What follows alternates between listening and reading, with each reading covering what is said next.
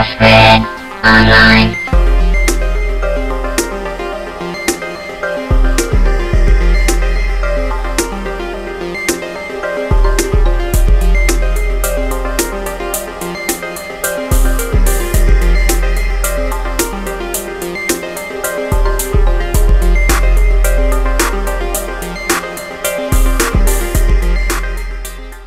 Hello everybody, welcome to Offgridonline. I'm MJ, your host, and I am going to attempt to make a solar panel today.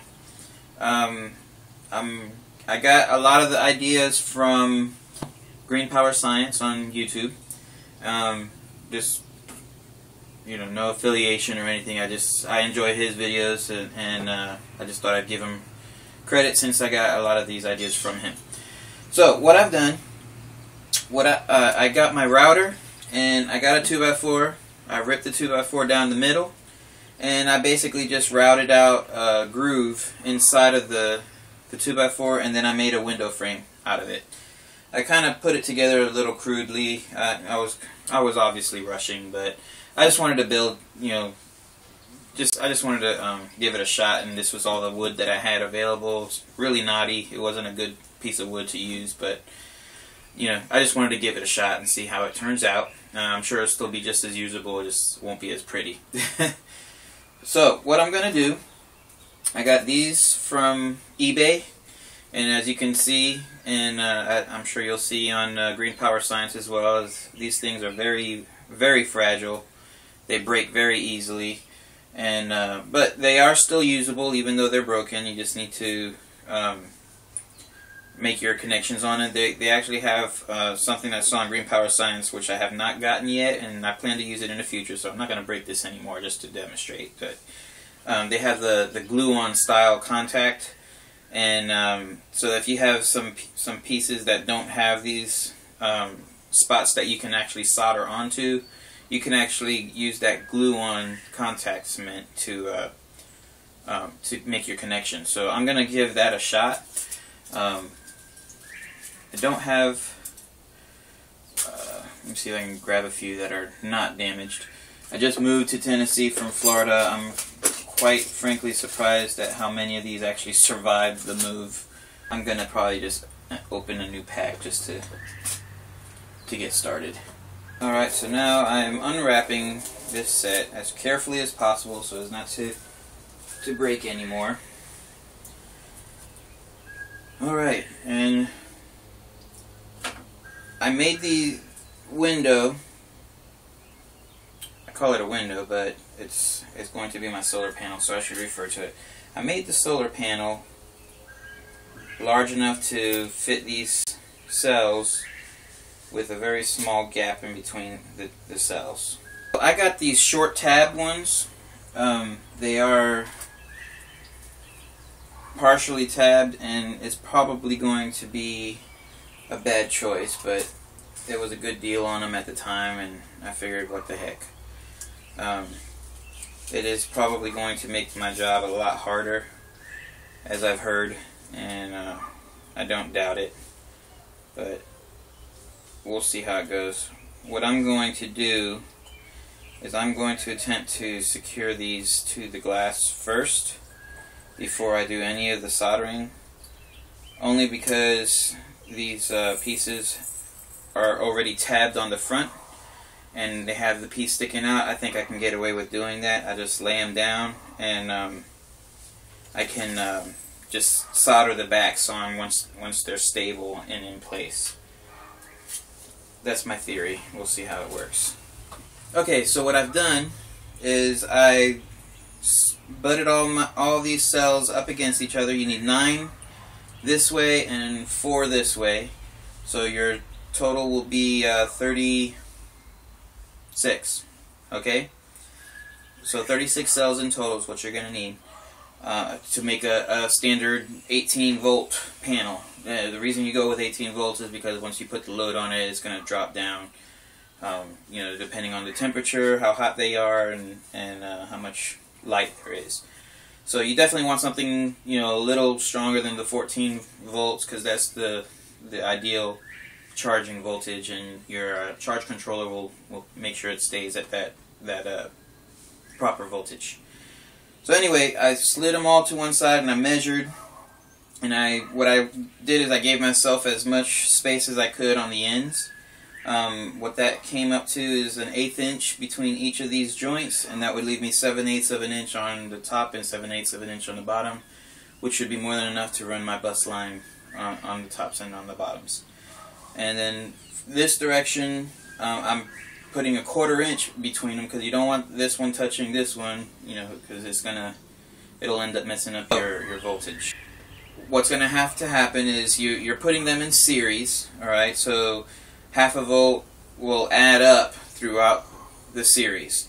And I have the tabs facing this direction on this row. They'll face that direction on the second row, that direction on the third row, and finally that direction on the fourth row. This isn't a way that I saw on anybody else's website, but that's just because I'm being cheap. This is what I had on hand. I'm not sure how well this is going to work, but basically I just need these cells to stay in place long enough for me to solder them and to use the solar encapsulant. So what I did is I got a little glue gun that I borrowed from my wife. It's pink. It's not mine. And I'm going to see if I can just tack these in place. I'm not sure how well this will work, of course, but I would imagine that if I allow my encapsulant to cover the glue, that I shouldn't have a problem with it then. So I have my square here on the edge. That's how I'm gauging my distance here. And I'll go ahead and start with the first one, just giving myself a little space. And you see, 7/8 of an inch, and I'll give myself, that's about 3/8 of an inch there. Looks like. Might as well get it accurate. Yeah, 3/8 of an inch, and there's 7/8. And as I said, since I need it to hold the cell in place, let me grab this glue gun. Okay. So far, so good. That looks like it worked out pretty well. You'll notice I have some gloves on. For those of you who don't know, these solar cells, if you put any kind of grease on them, it shows very clearly, especially after you put some heat on it and try to solder it. You'll see fingerprints all over them. So I decided to put some gloves on to try to avoid that situation.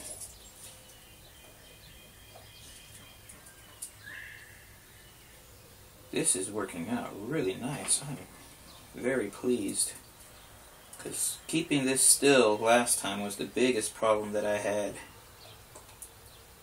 And of course I had to solder the other ends myself. The faces I had to solder myself on the last panel I tried. And I'm trying these half-tabbed ones.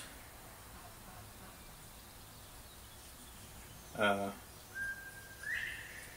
probably a lot cheaper now than they were when I bought these.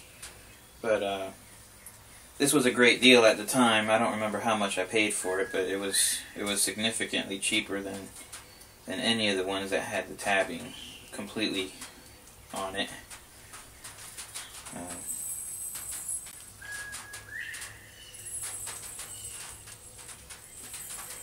I have found that I'm just going to tack the corners. I initially started, running down the whole edge,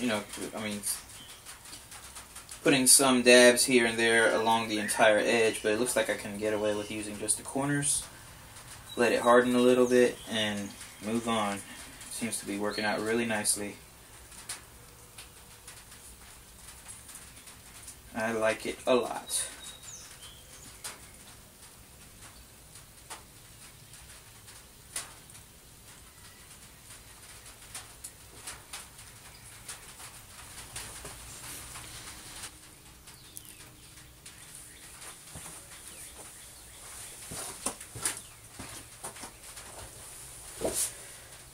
Okay, Well, that was very simple, actually. It was a lot easier than I expected it to be. And now I'm ready to go ahead and test these cells before I go ahead and solder them. Now, granted, most people would tell you to check them first, try to get them within the same voltage range and all that stuff. I'm not personally too worried about it. I did the other panels that I did, they performed pretty decently. Yes, if you do have one bad cell, it'll kill your whole system, but that's why I do check them to make sure that they're at least the right voltage, and before I go ahead and solder everything. So that's what I'm gonna do now, and it's actually pretty simple, as far as how to do it.